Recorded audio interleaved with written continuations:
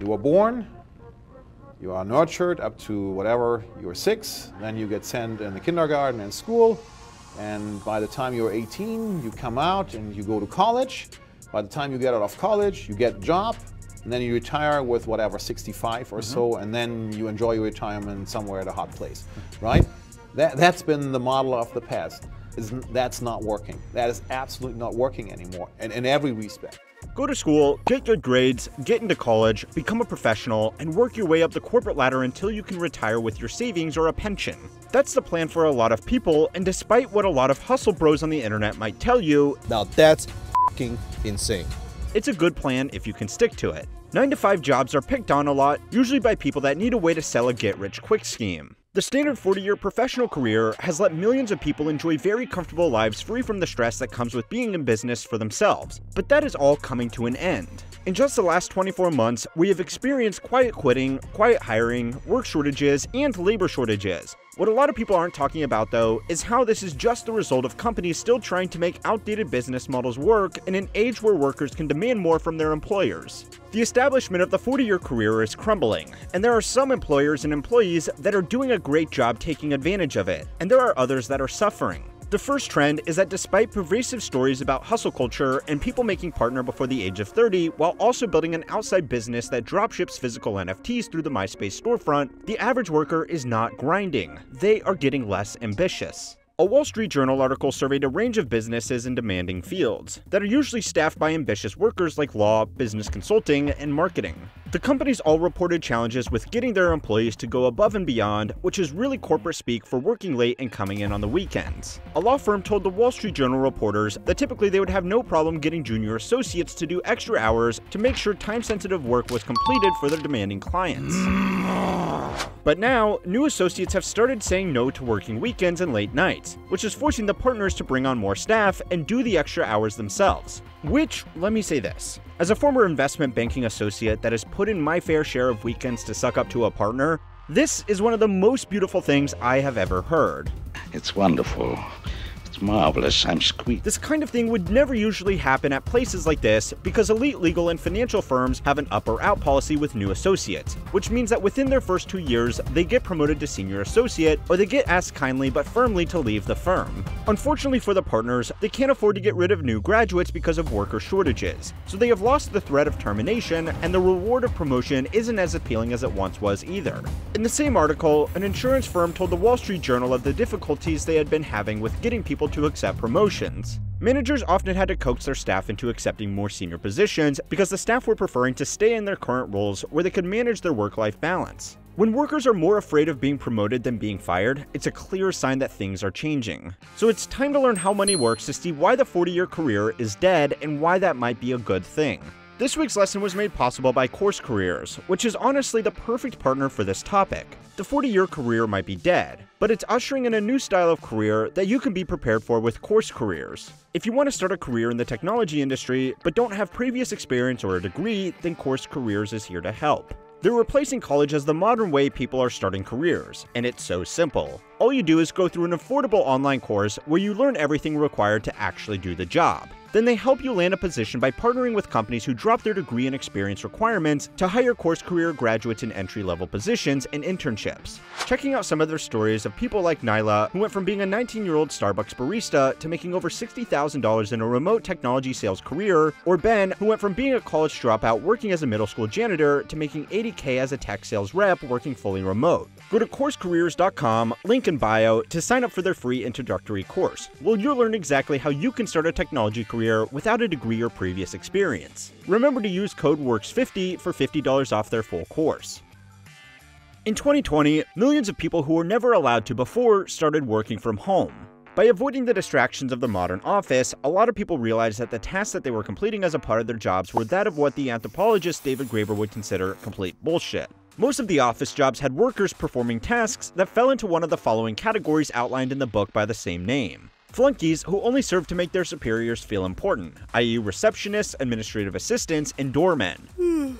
You don't need someone to hold the door for you when everybody is working from home, and a sales platform switching board to do most of the day-to-day work of a receptionist. Box tickers who only exist to create the appearance something useful is being done, like reading company newsletters or organizing company culture events. And taskmasters, who exist to make themselves look busy by standing over their subordinates to keep them on task, but only ever end up distracting those workers or slowing them down because they themselves don't want to look like they have nothing left to do. Most jobs in the modern office involve doing some of these tasks, but by working from home, there's less need for them to exist. A lot of employees very quickly found out that they did not need 40 hours or more in the office every week to get their work done. They could just finish it in half the time, and all the other hours were wasted on pointless meetings that could have been an email and any of the other bullshit tasks that modern workers partake in. Work from home did not get rid of the goons, who were people like corporate lawyers who only exist to protect the company from other goons, or the duct tapers, who are the people that spend all of their time fixing the problems of everybody else. So if you want bullshit job security, try and make yourself one of these. For the employees that found a whole lot of extra hours in their day, they now had to decide what to do with it. An internal survey of 3,000 workers conducted by the software firm Qualtrics has shown what it was that people decided to do.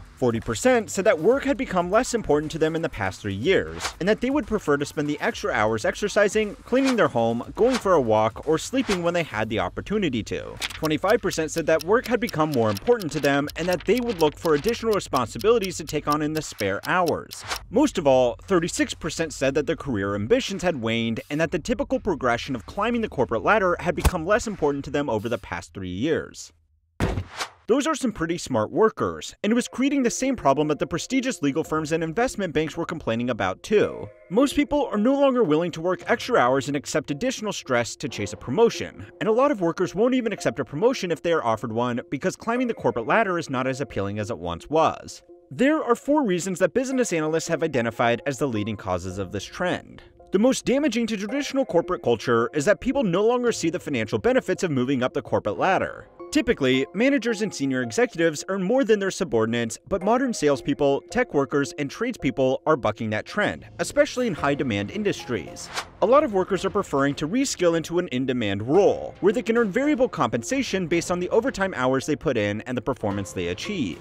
People with experience in tech, pharmaceuticals, or finance could become managers, or they could cross-skill into sales and become salaried plus commission reps. They will get a lower base wage, but even average performers can earn $250,000 to $500,000 a year in commissions, putting them well ahead of any mid-level manager in the same industry. Doing a role where they are not responsible for the performance of any subordinates also means that they are free from the stress of dealing with workers who don't want to put in any overtime or work towards getting a promotion.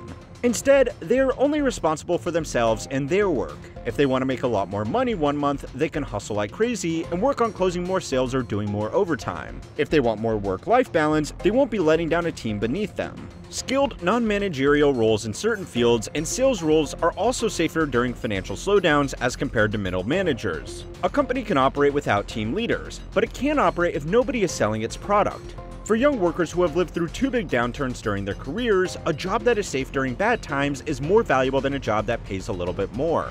Some really cunning workers have made junior jobs significantly more lucrative than managerial jobs by simply working 2 of them. Working from home has kicked off a new trend that is particularly popular with tech workers who work 2 full-time jobs with 2 companies simultaneously and take home 2 salaries. Entire online forums have sprung up in the past 2 years for workers to discuss this practice and share tips and tricks on how to find jobs that can be done in parallel and keep up with the workload once they've secured the roles. Some people on these forums claim to be working as many as 5 jobs simultaneously by committing 60 to 70 hours a week in their home offices. Just one job can be a lot of work, but highly experienced employees have claimed that the workload and stress of working 2 or 3 junior development roles is still less than working 1 senior development or team lead role. For motivated workers that want to put in the hours, the multiple job route is more financially rewarding, and it provides them additional job security because if they get laid off from one job, they still have 1 or 2 salaries to fall back on. Ever since COVID started, what we've seen is that candidates are really only taking remote or hybrid jobs. To be competitive in this market, companies really do have to be either hybrid at the minimum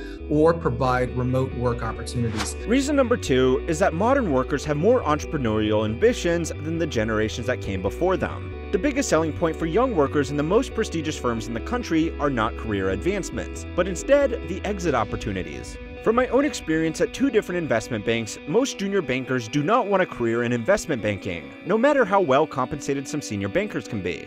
Most banking analysts only want to work in the industry for 2 to 5 years and use that job experience to qualify as a role as a financial executive like a CFO for a medium-sized company or work in private equity or hedge funds. Or they want to start their own company armed with the detailed industry knowledge on how to raise capital from investors and structure a business for growth. The entrepreneurial spirit is not only alive and well amongst finance bros, the rate at which people report wanting to start their own business has shot up to its highest level ever. There were a record 5.4 million business ID numbers created in 2021, with 2022 expected to have broken that record further. Sometimes entrepreneurship is not all that it's cracked up to be, and I would encourage caution to anybody thinking of giving up a stable 9-to-5 job to start their own business. But smart decision or not, people are doing it. Caution be damned. The third reason people are unwilling to chase promotions is because it ironically makes it harder for them to progress their career. This is a tricky one, so follow along here. The best way for someone who only wants to work the 9-to-5 job to increase their salary is to change companies every 2 years. Employees that stick with their companies for longer than that end up earning a mind-blowing 50% less than their peers who were less loyal and were constantly shopping around for better offers from different employers. The real trick is to do this while maintaining a good relationship with the companies and managers they move between.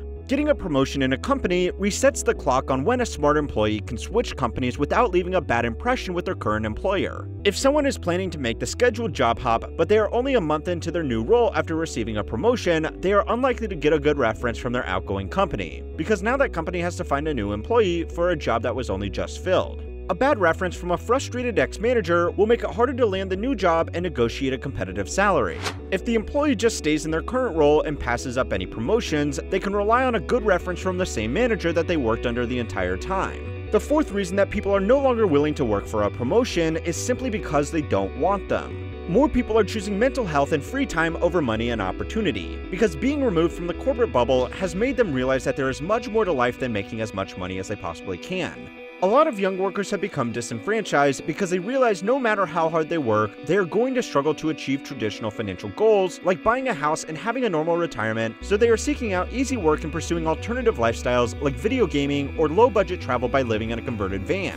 As more workers learn of these 4 reasons to reject the traditional career promotions, companies are going to have to face some big problems. Promotions are the biggest incentives that large companies have to motivate non-executive level employees to do more than the bare minimum to not get fired. The promise of a promotion, if targets are met, is often cheaper than performance-based bonuses. Some companies pay their executives extremely high salaries, not because of the hard work they do, but because they want all of their employees to work like crazy for the chance that they too one day could be a fat cat.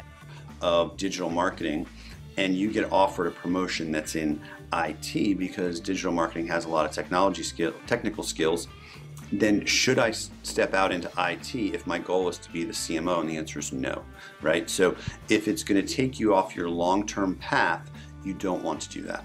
If people don't want the promotions or see that they will never make it to the level where they make more money for less work, then the whole system stops working and it spells the end of the traditional career. Workers have also realized that hard work alone will never make them a CEO, and becoming a highly compensated chief executive requires a totally different strategy from what you might expect, starting with an engineering degree instead of a business degree people would expect. If you want to find out the other 6 steps that 80% of Fortune 500 CEOs took to land their multi-million-dollar roles, then go and watch my video on how to become a CEO. A special thanks again to Course Careers, who's preparing people for this new type of career for making it possible for everybody to keep on learning how money works. Did you hear me? I said I quit, Monty! And since I quit, I can do anything I want. Is that so? Oh, I hope I haven't upset you. Bongo head!